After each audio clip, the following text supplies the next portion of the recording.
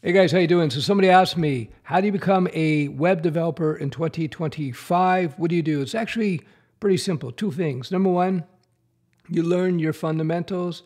The fundamentals of web design and development are HTML5, CSS3, JavaScript. Then I will learn PHP for backend, and then you put up a website, and then you get going. So the next question they had is, can you jump right into freelancing on freelance sites and otherwise if you only know your fundamentals? Short answer is yes. You start off with 2 to 3 small projects. Learn on the job. Learn to get paid. Your first job, maybe it's for free. Maybe your first 2 jobs, little contracts are for free. Why? Because you got to look at the first 2 projects as the last stage of learning.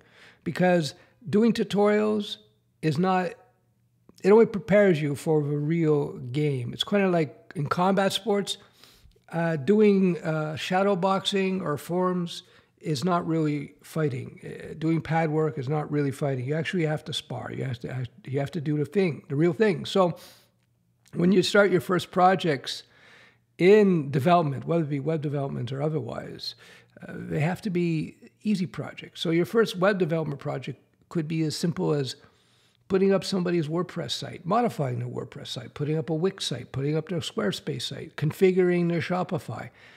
Doesn't really matter. The point is learn how to get a project, interact with the clients, complete the project, get it done. It's going to teach you so much, so much. The final question, of course, is AI. Should you use AI? 100%. You should use AI as you learn because it will help you get to answers more quickly. Write the code. You got to write the code. Writing code, by the way, is going to train your brain like lifting weights trains your brain.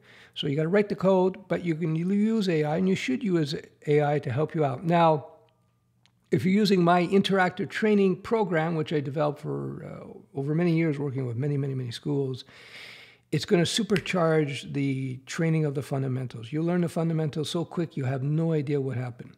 Actually, the whole point of learning fundamentals quickly is you'll know exactly what's happening so quick. People are always surprised at how quickly they learn with my interactive platform. I developed my own platform for education. Again, I didn't come up with the whole thing out of my head. I had a team, and I worked with lots of schools who gave me feedback. So it's been tested in the real world. So you do the fundamental courses with my stuff. You do it the HTML5, CSS3, and the JavaScript. Then at that point, I'd say start jumping into GPT, ChatGPT, or whatever AI you want to use. And then you start interacting with it, doing projects, writing code, building things. This could all be done in, maybe 250 hours of work. So you can decide if you're going to do an hour a day or 2 hours a day, or whatever you want. I have a recommendation. When you're learning anything new, you don't want to go too hard. It's like weightlifting. If you train every day weightlifting, you're just going to burn yourself. You have to give your body time to rest in between training sessions. Same thing with learning.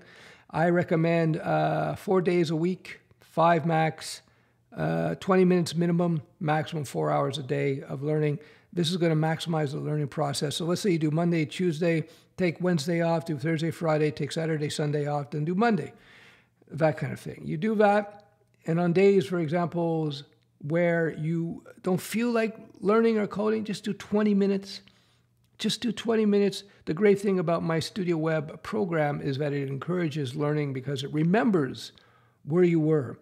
And the video lessons are very short, and after every lesson, you write a little code, and the system evaluates your code, tells you, okay, no, you're right, wrong, you can get hints. Or it's theoretical as well. Trust me, you'll learn quickly. This is the process, basically, in a nutshell. You want to learn. So I have my self-paced courses. You go, it's very inexpensive.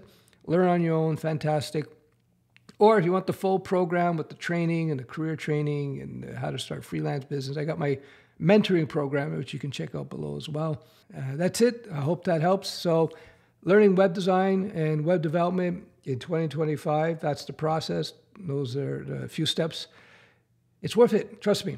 Don't let the current, I'm recording this in April 7th, 2025. Don't let the current volatility throw you off. Volatility like this in the market, I've seen it several times in my career. I've been writing code since the 90s, and I've seen this before. It's a good thing, because once we get through this, maybe 6 months, maybe a little longer. It's hard to say. But once we get through this, it's going to be a huge opportunity. And the opportunity going forward is going to be web stack, but modified web stack.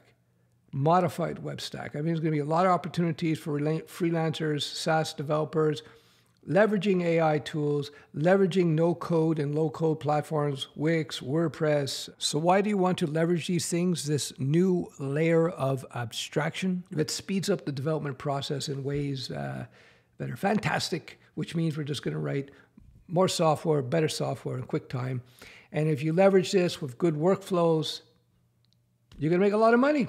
That's it. Anyway, let me know what you think. Let me know what you think. Links below. I'll leave you with one last comment. There's no good language or bad language out there. There's no good framework or bad framework. It all depends on the job. So there's plenty of people making lots of money with Java and C#. Everything except Ruby. Okay, even Ruby guys are making a lot of money. So, and it doesn't really matter.